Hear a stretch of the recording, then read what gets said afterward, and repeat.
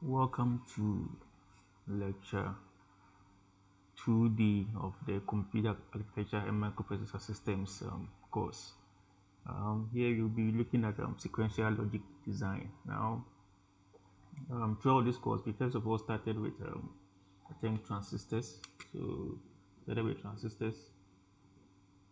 And then we looked at how to combine transistors to design logic gates. So, from transistors, we looked at some designs of transistors using logic gates. And then from there we move on to how to use logic gates to design combinational logic.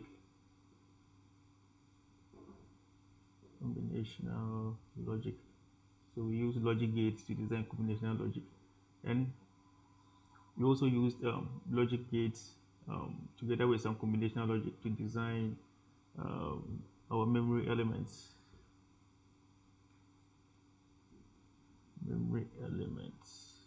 So now we are going to see what sequential circuits are. We saw that combinational logic could not remember, so we needed to design a circuit that could remember, or we needed to combine some logic gate with the combinational logic to design our memory elements. So now we are going to look at circuits that actually remember, and then these are what we call the sequential logic. And then this is the sequential logic design section of the course, right?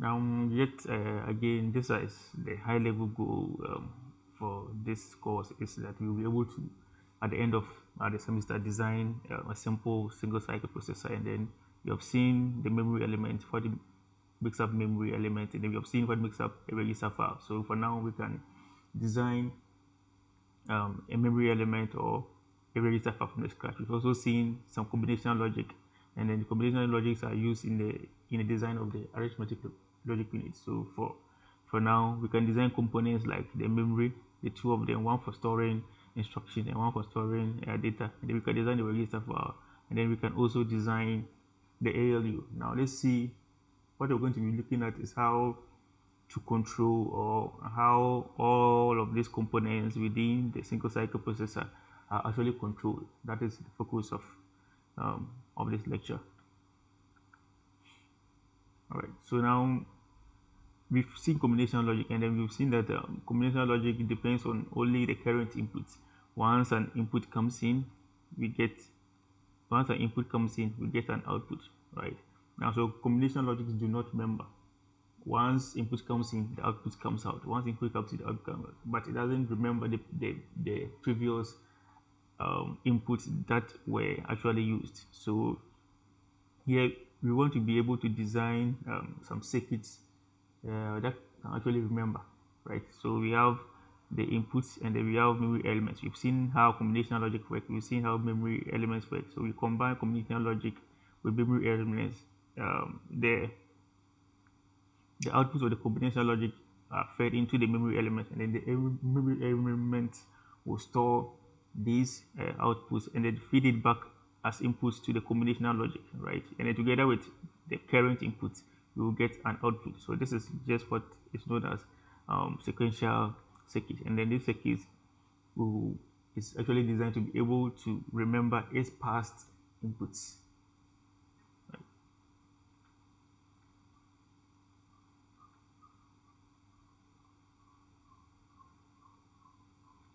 All right, so now combinational logic is like this padlock here. We all know that for this kind of padlock, all you need to do is get the combination right. Just tune in or just tune these components here to the right password, and then it will be opened. What happens is that once if the password is, for instance, 1111, and then you tune in, and then you tune this part to 1, this part to 1, this part to 1, this part to 1, the padlock will just open. Once the padlock is open and then you close it, you have to tune it to those same passwords for it to be open again. So here the current input is what is used to open the padlock, right? This circuit does not remember anything, just using the current input is what will open or close or the padlock. Now this is how combination logics work. Now you have sequential logic. Now you have a more sophisticated kind of password. Okay, this is a more sophisticated kind of padlock, right? So here we have to tune to the right combination. For instance, we tune to the left or tune to the right, and then we tune again to the left or tune to the right again, and tune to the left again, tune to the right again, based on the password. So the password could be tuned left by 20, tune right by 10, tune left by 10 or whatever. So here with this kind of padlock, what happens is that the inputs that were already entered before. For instance, if the password is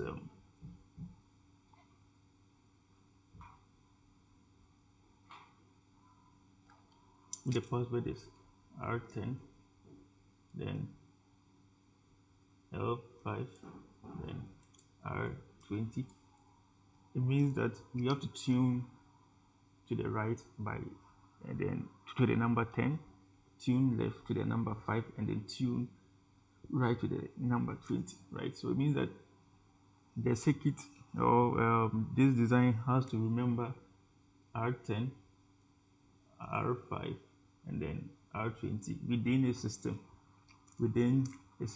right? So this is what we call some form of a sequential circuit, or this is how a sequential circuit work, because it remembers the past input given to it, which is R10, L5, and then R20, right? Now, in order for a sequential circuit or for this padlock to actually open, it has to remember past events. Now, for instance, let's take it that the passcode is R13. So means that we are tuning left, we are tuning right to 13, L22, and then R3. This padlock has to go through a number of states, right? It has to be in a number of states before it can open. So the first thing is that we have a state A, right? In state A, what has happened is that the lock is not open, it is locked because no relevant operation is done. So if no relevant operation is done, we say we are in state A, right? Now, for we to open this padlock, what must happen?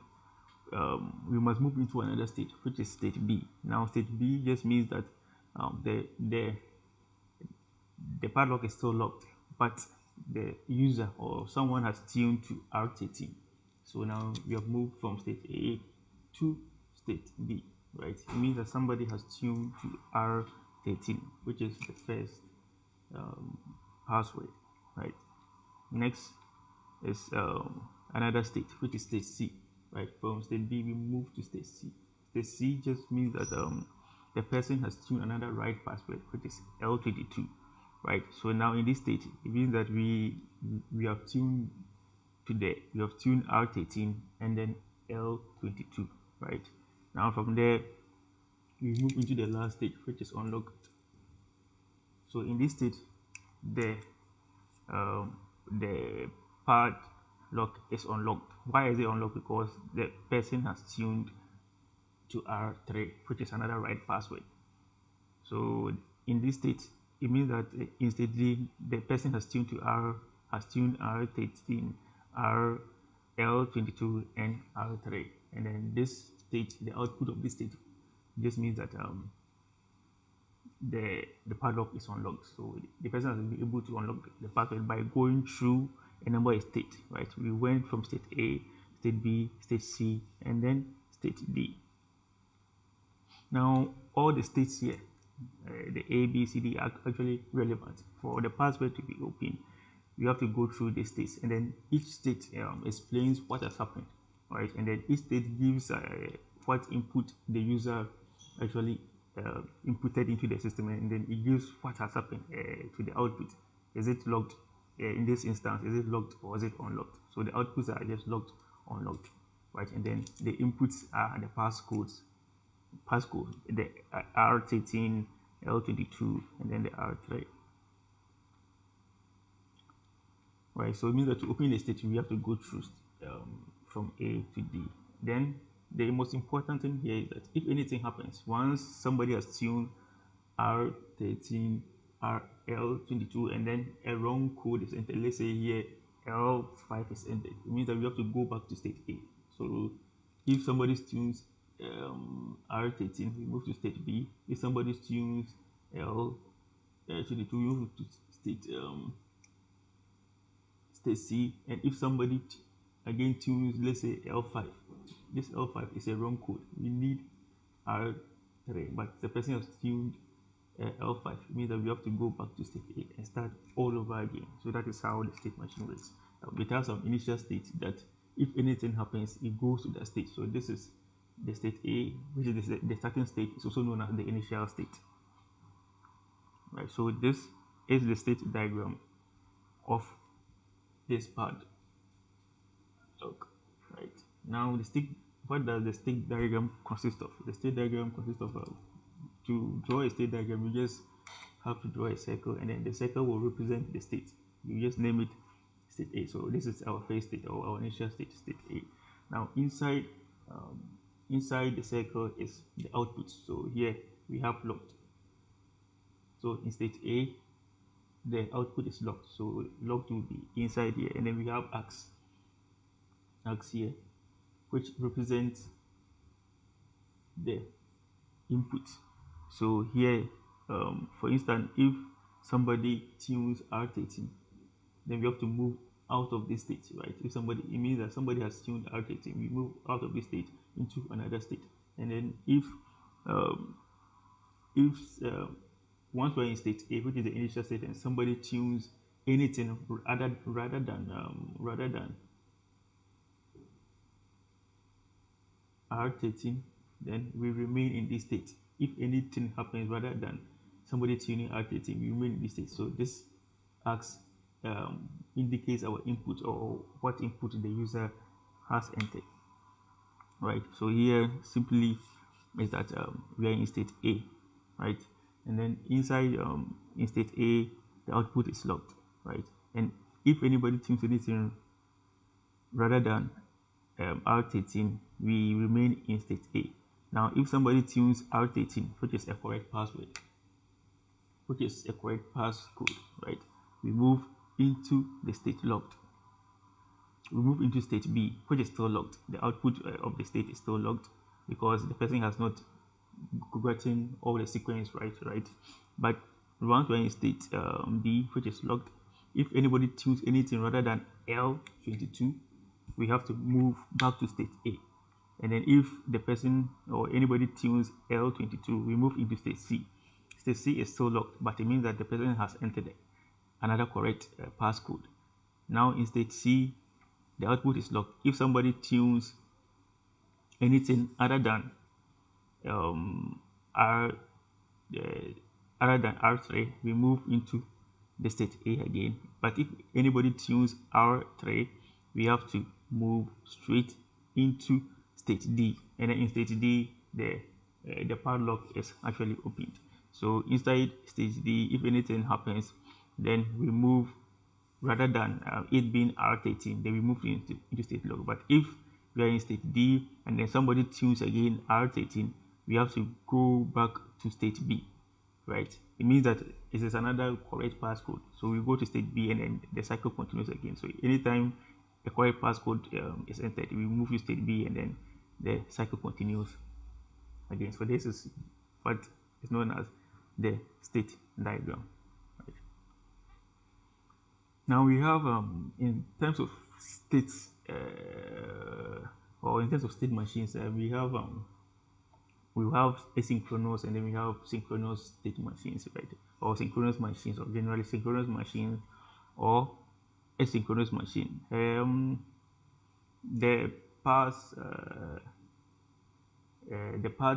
The padlock example we just saw is an example of asynchronous machine, right? Now, why is it asynchronous? It is asynchronous because it is not controlled but there's no timing involved in it, right?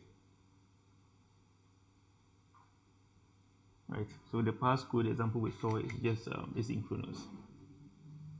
It's asynchronous machine, right? It's asynchronous because there's no kind of timing to it. There's once the correct sequence is tuned, the output the padlock is open, so there's no timing to it. Now the timing means that we saw what a clock does in a digital system. A clock is used to actually control our outputs, as we saw in the D flip-flop. When an input comes in, the input is actually stored or latched on the D flip-flop based on a clock. So in terms of timing, we are talking about using a clock to control the entire operation. So for the padlock example, there's no clock involved. So anytime an input comes in, an output just becomes the correct sequence is actually inputted. The output just comes out. So there's no clock involved. Then we have also synchronous machines in which there is actually a clock involved, right? It means that there is some kind of timing involved in within the system. For instance, if you take a typical traffic light, for instance, if for a traffic light changes from red to yellow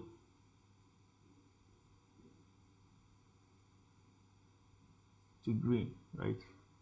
So if you have a traffic light like this, in which you need some kind of time for it to change from red to yellow. For instance, we take like 5 seconds. It changes from red to yellow, then from yellow to green, 5 seconds, and then from green back to red again.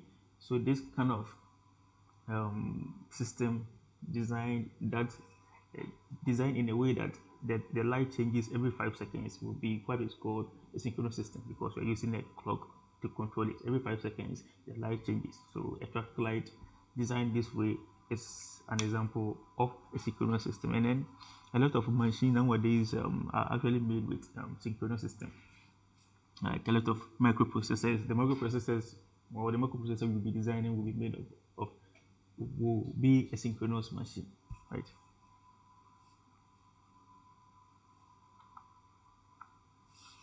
Now let's see an example of a state diagram. How do we draw the state diagram properly, right? So we are going to use what is known as the Swiss traffic light. The Swiss traffic light actually has 4 states. I think most traffic lights have red, green, yellow, but for the Swiss they have 4 states. So which are the states within the Swiss traffic light?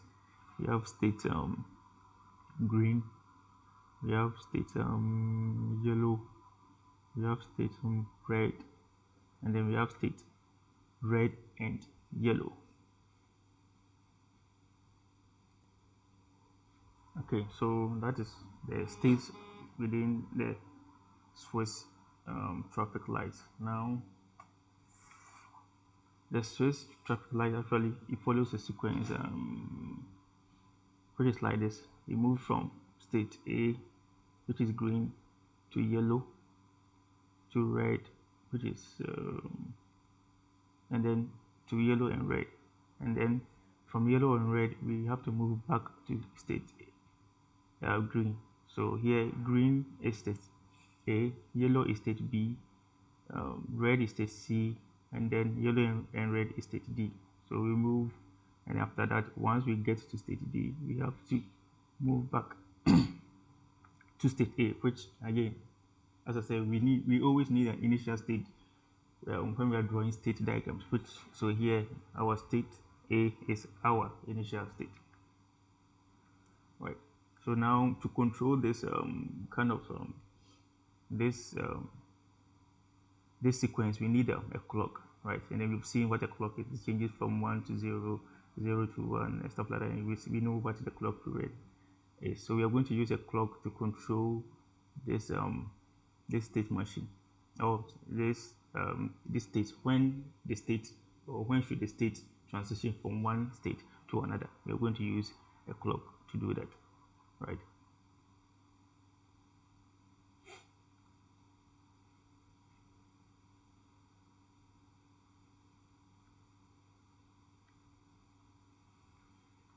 Now, before we go back to our traffic light example, let's see what a finite state machine is.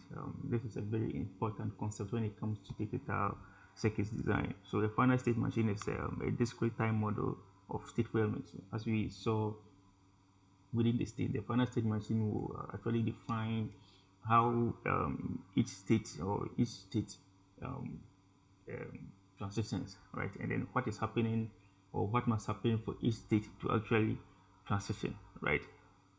So FSMs are actually used in traffic lights. They are used in the design of traffic lights, elevators, microprocessors.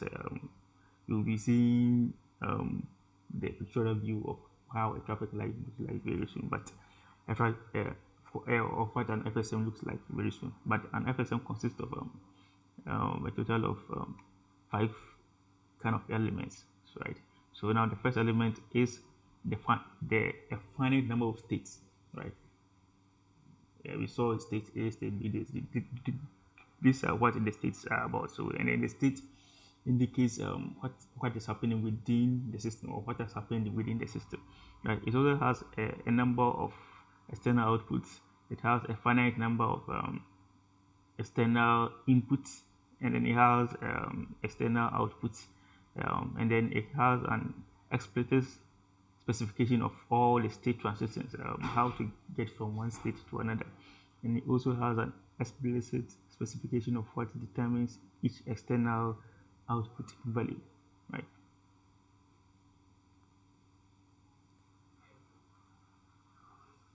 All right, so each FSM consists of 3 separate parts. We have what is called the next stage logic.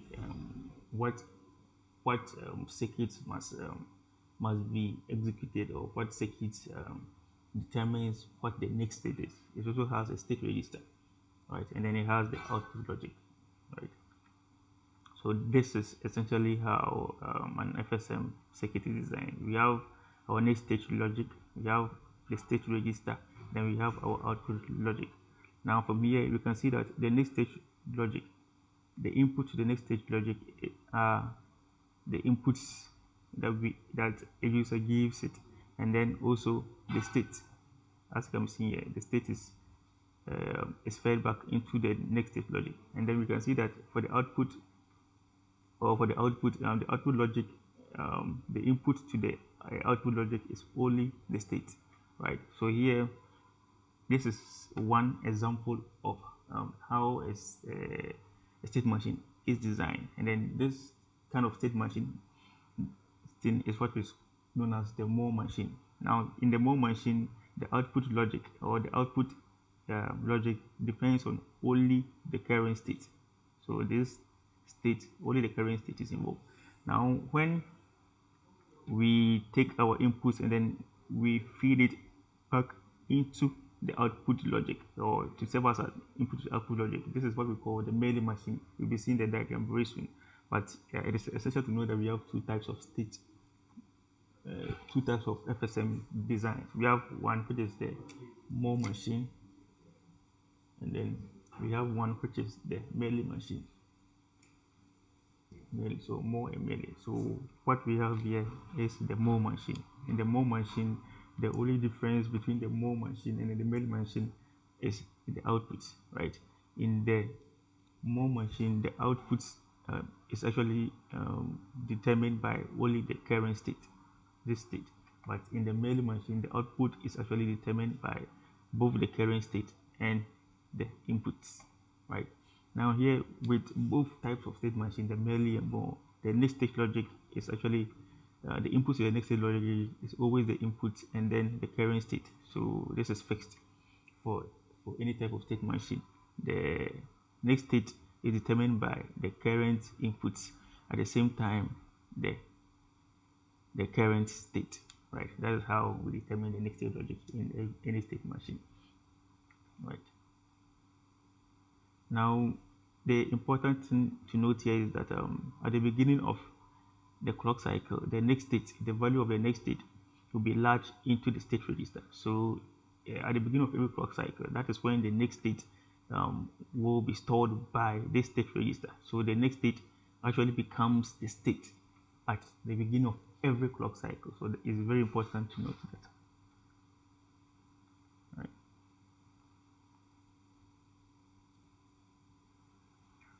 Okay, so now I've already said that the sequential circuit is made up of the state register. The input to the state register is the next state, and then the output to the state register is the current state, or simply the state. Right. Now, at the beginning of every clock cycle, the next state is latched or is stored, or makes or becomes available to the state. So the next state changes to the state at the beginning of every clock cycle, or is stored by the state register. Right. And we also have combinational logic. The next stage logic within the FSM is combinational logic, right?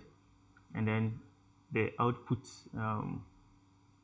logic is also combinational logic. Now, I've already explained that we have two types of state machine: the Moore machine and then the Mealy machine. For the Moore machine, the difference between the Moore machine and the Mealy machine is that for the Moore machine, the output logic, the input to the output logic is only the state, right? So it means that the output depends on only the current state. For the Mealy machine, the input to the output logic is the input together with the state, right? So the output for a Mealy machine depends on both the state and then the current inputs, right? Now let's take a simple example and see how the FSM is designed. We are going to design or we are going to take an example which is a smart traffic light controller. Now, what is the smart traffic light controller about? A smart traffic light controller has two inputs. The inputs to the smart traffic light controller are the traffic sensors, right? We have the sensors TA and TB, right? We have two sensors, TA and TB, right? TA, TB. Now, these sensors are available on each lane, as it can be seen here. So we have TA on this lane and TB on this lane. So now what these sensors do is that they sense whether there is traffic or not. So when there is traffic, the sensors will be high, right? When there is traffic, the sensors will be high, or they will give off a one logic, right? So they'll be high. If there's no traffic, the sensors will be low, right? So the sensors are used to sense traffic. If there's traffic, the sensors will be high. If there is no traffic, the sensors will be low, right? Now, this smart traffic light also has two outputs, which are the lights on each lane. So we have traffic light LA on this lane and traffic light LB on this lane. So we have two lights, LA and LB, and then the lights changes, and the lights have colors red, green, red, yellow, and green, and then which changes from time to time. Now, the condition here is that the state can change, or the state of the lights can change every 5 seconds, right? So we have red, yellow, green, right? So these are the traffic lights, the colors of the traffic light. And then it changes from red to yellow, yellow to green, and then from green up to red. This changes must happen every 5 seconds, right? Now we have a condition here. We must, if everything is okay, we must change every 5 seconds. Red, yellow, green. 5 seconds, 5 seconds, 5 seconds, 5 seconds, 5 seconds, 5 seconds. That's what happens. But if a traffic light on any lane, so if for this lane the traffic light is green, right? That is for this lane. The traffic light LB is green, and then the sensor on this traffic light, which is TB, is high. It means that there is traffic on that lane. If there is traffic on any lane and then the traffic light is green, the traffic light should stay green. That is the condition, right? So for this lane, if this on this lane the light LA on this lane is green, and then the sensor TA is high, is 1, right? It's high. It means that we stay within, the traffic light stays green, until there's no traffic, until the sensor senses that there's no traffic, and then the sensor value changes from 1 to 0, and then the traffic light can change to yellow, then subsequently to uh, then it can change from green to red, right? So that is our the statement we need. So each time you'll be given a statement like this, and then you'll be asked to draw or you have to implement this statement using an FSL, right? So first of all, what you must do is that given a statement like that is this. You have to first of all define or draw your block diagram. This is the first step when you're given a statement like that. And then in your block diagram, you have to define what the inputs are.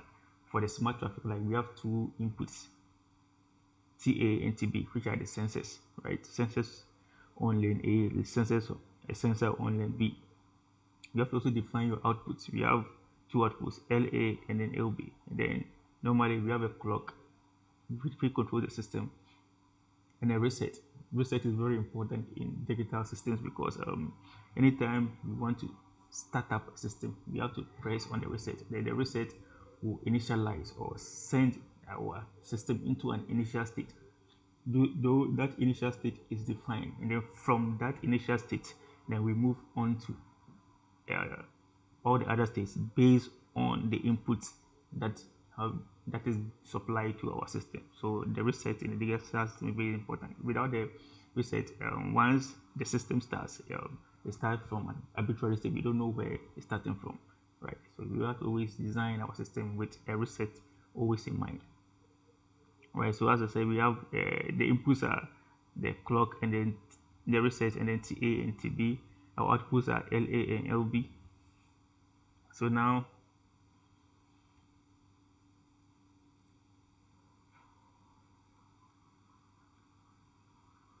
alright, so now we are going to design our state, the final statement in our FSM. But now we have to choose which one to use, the melee or the more, and which one to use will actually change the circuit, the underlying circuit, but it will still operate the same, right? So here we are using the more FSM. Now in the more FSM, the states or the outputs are labeled within the state, right? So we start off with state S0. So we are going to label state S0 as our initial state. So now what happens in our initial state?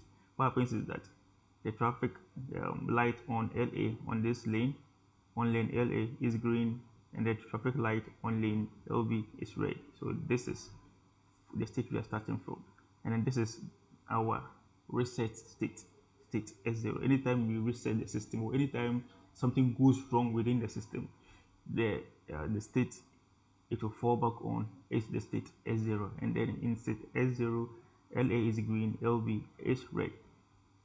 Now in state S0, our inputs are the traffic sensors, filter, TA and TB, right? But once we are on this lane, we are on state LA is green, right? If state LA is green, and then our TA, which is the sensor on that lane, we only care about the sensor on a particular lane. The sensor on the other lane is not taken into consideration if we are within another lane. So if we're within this lane, what we care about is the sensor on that lane, because the sensor B is not connected to this lane. It's only connected to this lane. So we are looking at this lane. If TA, the sensor on A, is high, once in the digital system, once you see TA, means that it has the value of 1, or the sensor has a value of 1. If you have TA bar, it means that the sensor has a value of 0,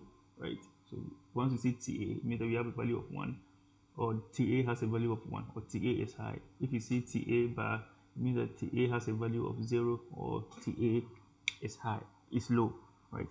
So if we are in state S0,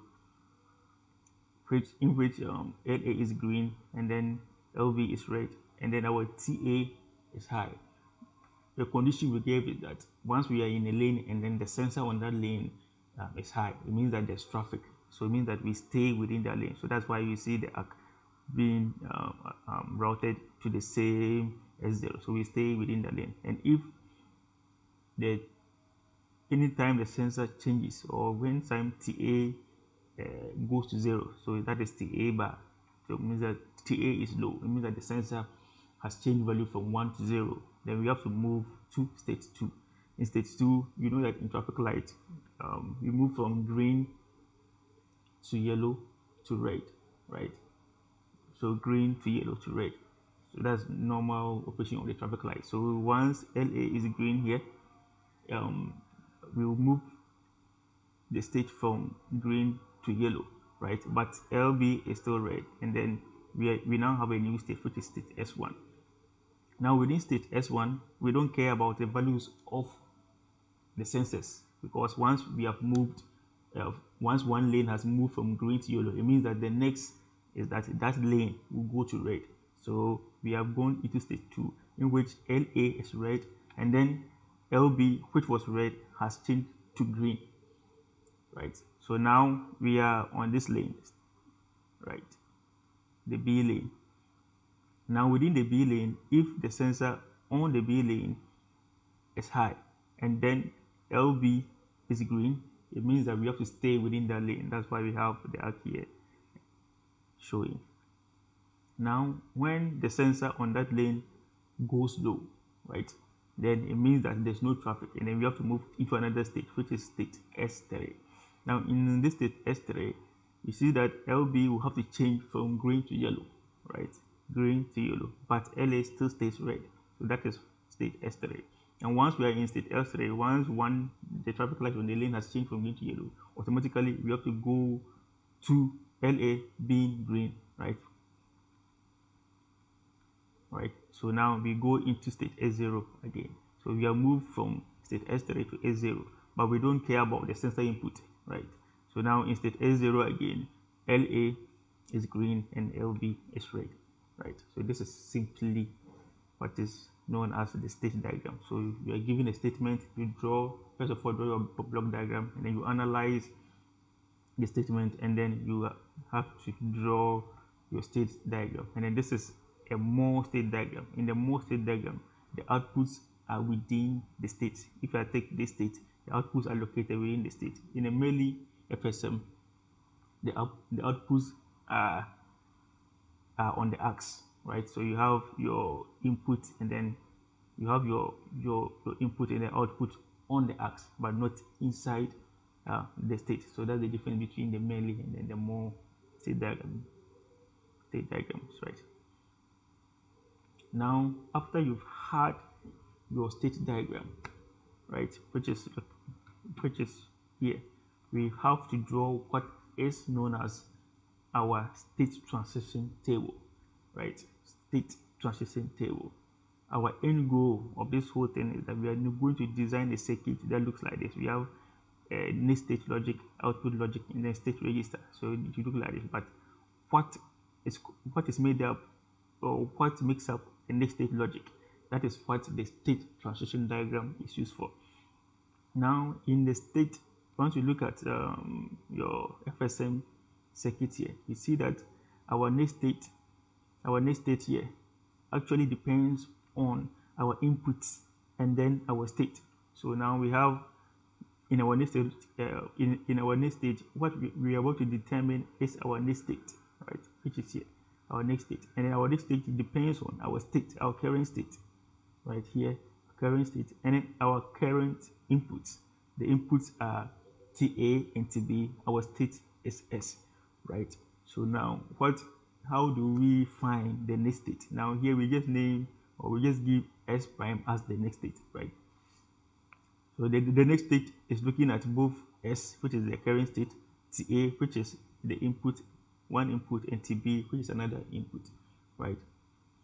So here we start from state S0, right? State S0. Now, what are within state S0? What are the inputs? The input is TA, but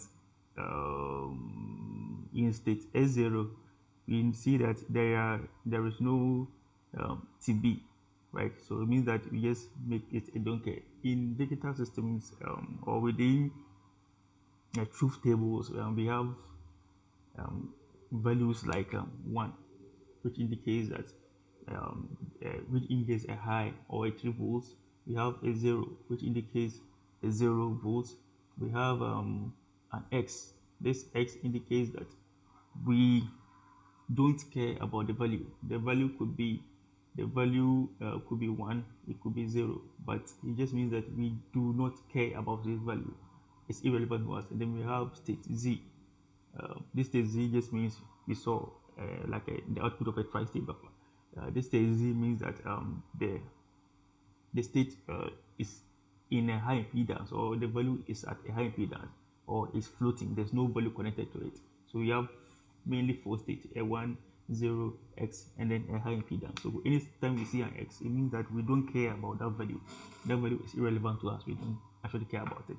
So if we take a look at state S0 here, we don't actually care about TB. TB cannot be found. TB is irrelevant in state S0. Now, if state S0, if you're in state S0 and TA is 0, right? If TA is 0, what happens? We move to state S1. So in our next state, in our transition diagram, our next state will be here, will be S1, right? So we have moved from state S0 to S1. Now, if we are in state S0 again, and then our input is a 1, from our state diagram, you can see that if our input is a 1, we stay at state S0, right? So if our input is a 1, we stay at state S0. So we can use this logic to go through all the states. Now we have to move to state S1. In state S1, right, which is here, you see that in state S1, we do not care about both TA and TB. There's no TA and TB here, so we do not care about them. As long as we're in state S1, we move straight to state S2. As you can see here, the state in state S1, we move straight to state S2. Now, once we come to state S2 here, we do not care about the input TA. So TA is a don't care. But when our TB is a 0, when TB is 0, we move to state S. We are in state S2, and then if TB is 0, we move to state S3, as can be seen here. And then if you're in state S2 and then TB is 1, it means that there's still traffic, or the sensor is high, it means that there's still traffic. We stay in state S2. That's why we have S2 here. Now we move to state S3. In state S3, we do not care about the inputs TA and TB, so we don't care.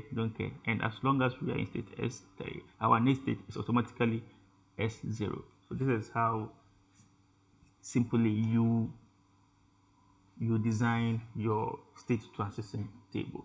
Quite easy, right?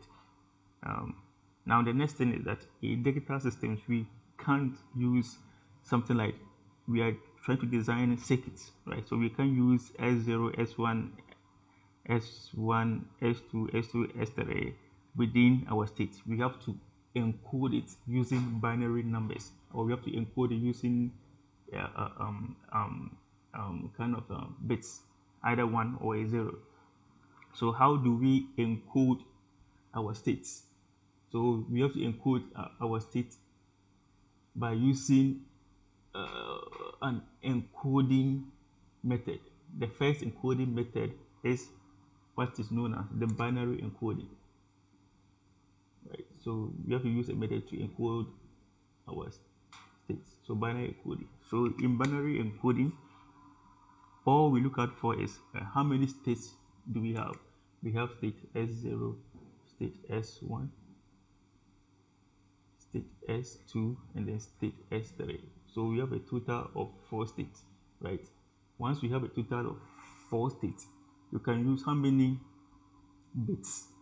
How many bits can we use to represent these 4 states? We can use 2 bits to represent these 4 states. And what are these 2 bits? 0, 0, 0, 1, 1, 0, and 1, 1. So we can use this to represent the state. So now we can just say that state S0 is 0, 0, state S1 is 0 1, state S2 is 1 0, and then state S3 is 1 1. We have simply encoded it, right? So as it can be seen on the slide, state S1 is 0 0, and then state S3 is 1 1. So after that, we have to actually replace all the S0 to S3, and then here S0 to S3 with our encoded with our state encoding, right?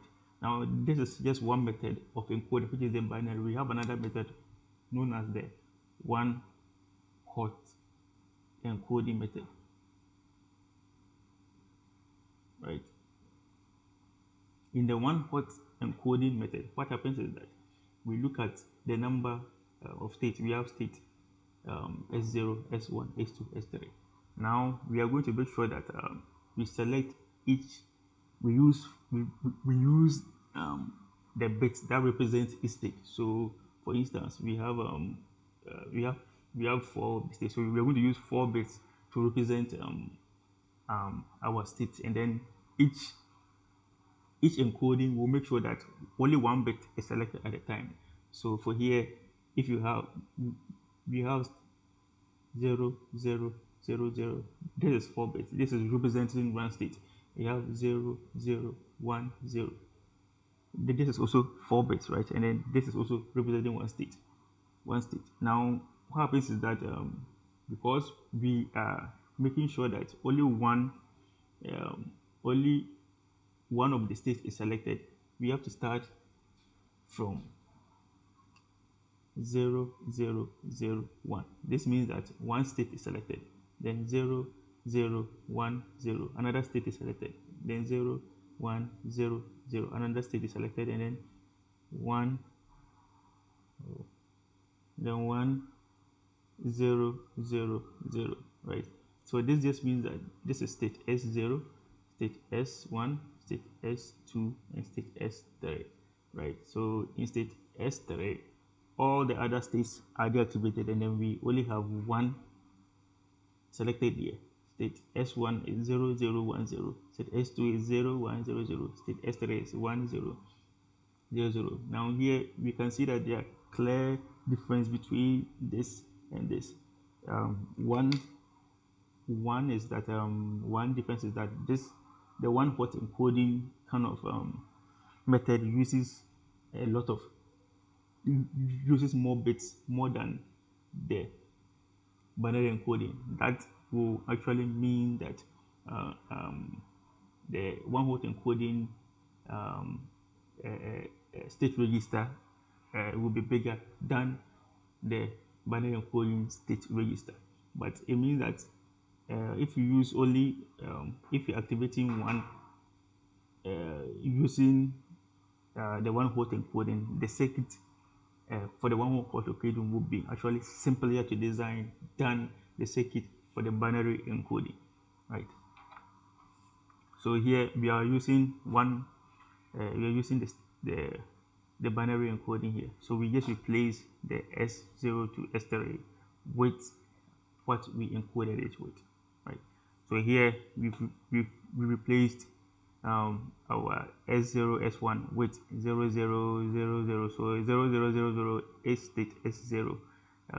0 1 is state S1, I think. 1 0 1 0 here is state S2, and then 1 1 is state S3. We've just replaced our encoded state, and then we have just replaced the S's within our within our state transition with what we encoded. Right? It's as simple as that. Now, from here, what do we do? Right. Our next step is we have to look through the table. What we're looking for is a circuit to design our next state logic. So we have to look through. This is a truth table, which is also the state transition table. So what value here turns or activates the next state. So we have the next state S1 bar and S0 bar. So we have to go through our truth table and write the Boolean expression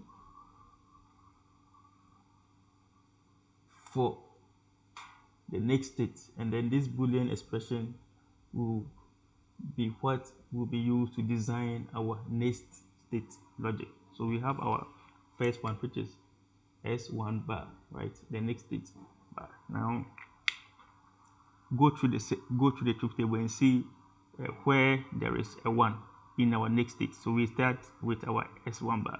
We see that there's a 1 here, a 1 here, a 1 here. So what is the Boolean expression to express this? We have we have, so we are looking here, right? That is our first one. So it is S1 bar, right? S0, right? So S1 bar dot S0, that is our first one. Plus, now we move to the second one.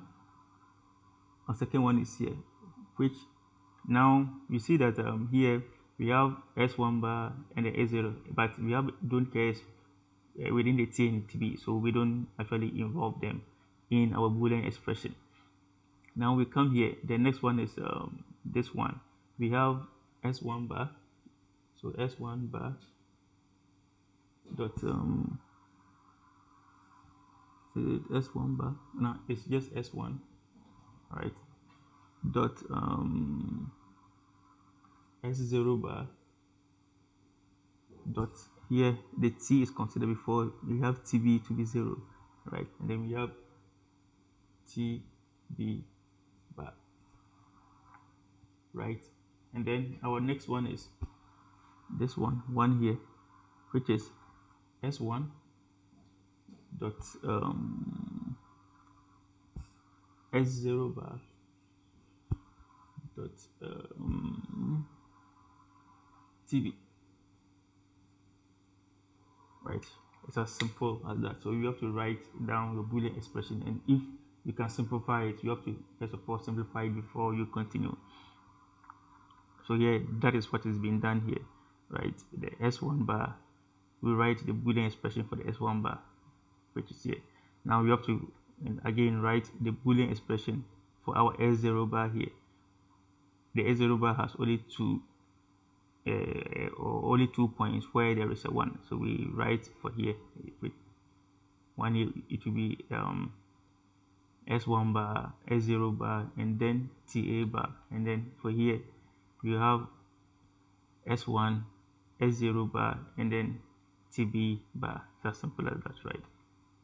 So this is the expression for our next state. But we can actually simplify it because we've already studied digital logic. You can use your knowledge in digital logic to simplify this S1, and then this S1 is simply S1 X or S0, right? It's as simple as that, which the simplified version of that, if that's the simplified version. So this, we've used our state transition or our state diagram to get our state transition table. From our state transition table, we've been able to get our Boolean expressions, and then these Boolean expressions are just the logic gates that will be used to design our next state logic, right?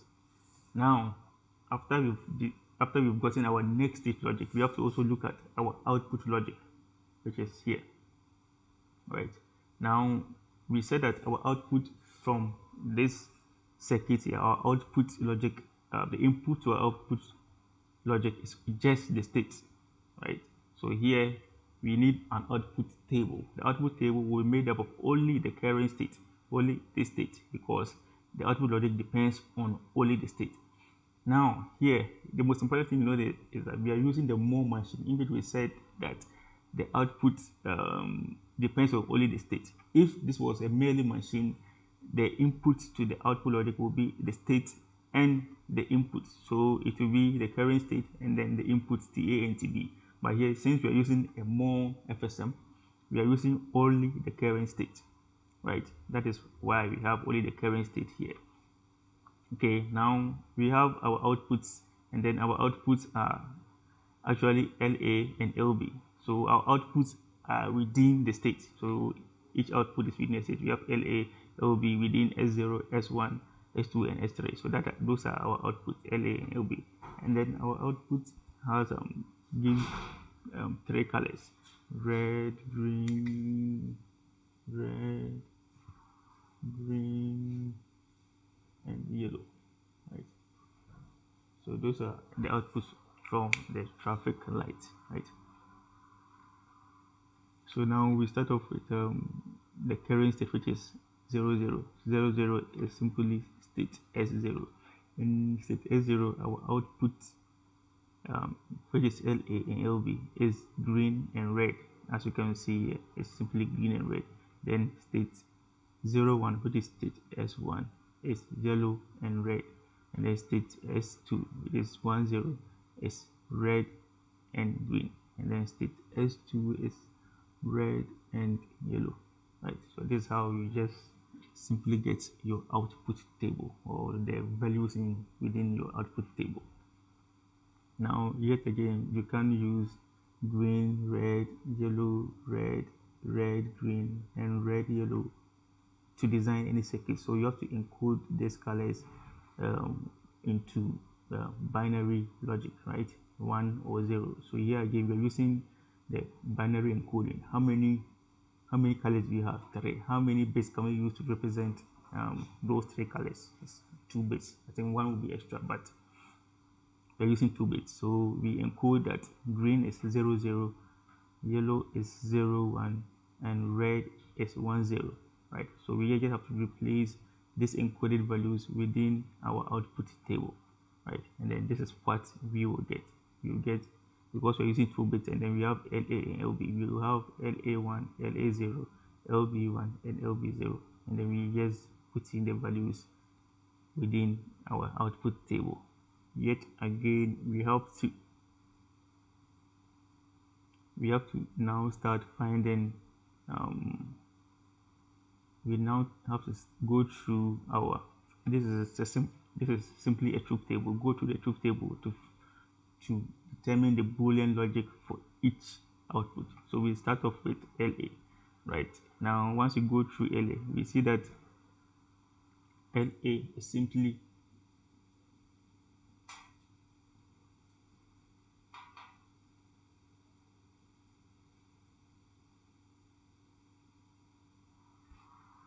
so LA1 is equal to what? You can see that where is there 1 on LA1 is at this point and this point. So we have S1, you have S1, and then S0 bar dot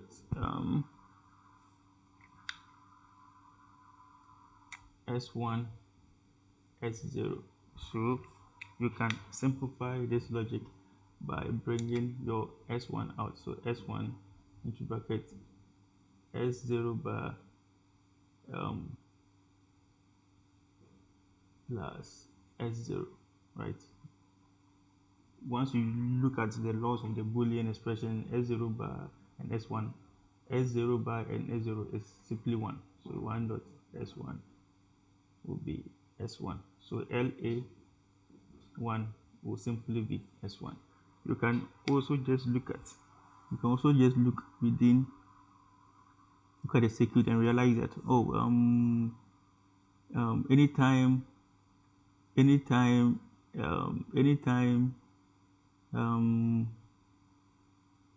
the current state is 1, right? You can simply look through our state, our output table, and realize that when we look at LA1, anytime the LA1 just follows the S1. So you see that S1 is 0 0 1 1. Our LA1 is 0 0 1 1. So you can just simply write that LA1 is equal to S1. But you can go through this logic also, or the Boolean equation, to also find that it gives you the same output, right? Next, you have to find what LA0 is, right? LA0 is here. The only place there's a 1 is S1 bar S0, right? Our next is LB1, right? LB1 is just S1 bar. Once you look through the circuit, you can see that um, you can see that the LB1 is just S1 bar, right? It's just a complement of S1. So just look at it. If if you have a 0 0 here, we have a 1 1 here.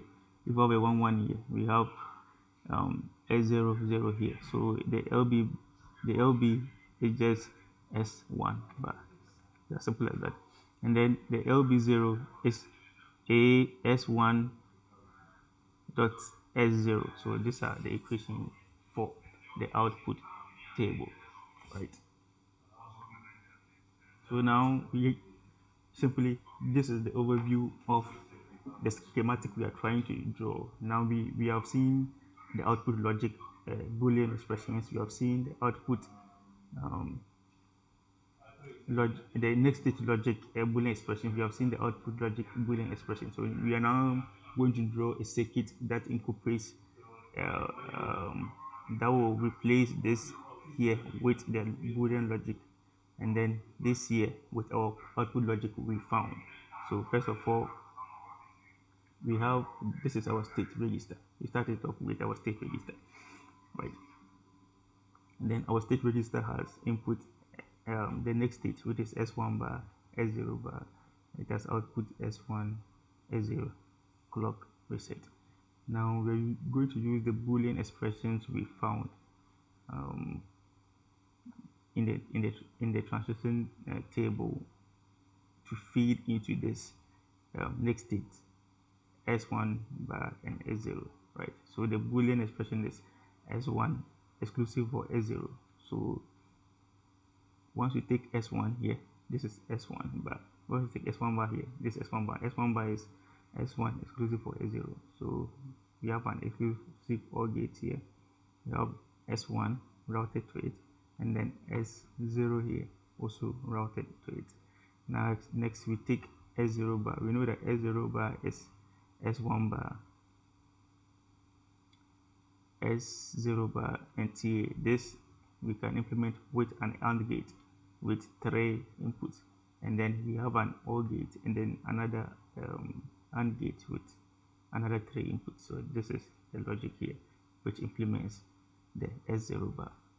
Next we have to find, or we have to use the Boolean expressions we found for the output logic, and then we just replace it, or we just route the S1 and then S0. S1 and S0 are just the current state. We just route them to the outputs. Now first of all, LA1 is our first output. So LA1 is simply S1. So you see that there's no gate connected with it. It's just simply a line. Now we have our LA0. For our LA0 we have S1 bar. That's why we have a note gate here. S1 bar and S0. So S1 bar, S0 will be our LA1. And then we have our LB1. Our LB1 is just a complement of S1. So you have a NOT gate here, right?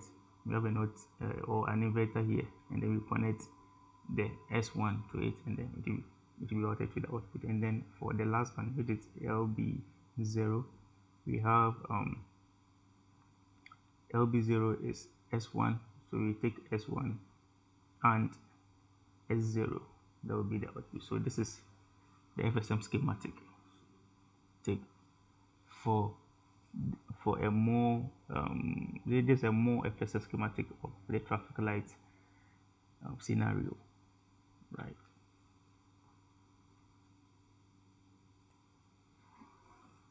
All right. So this is a timing diagram I want you to go and study on your own. It's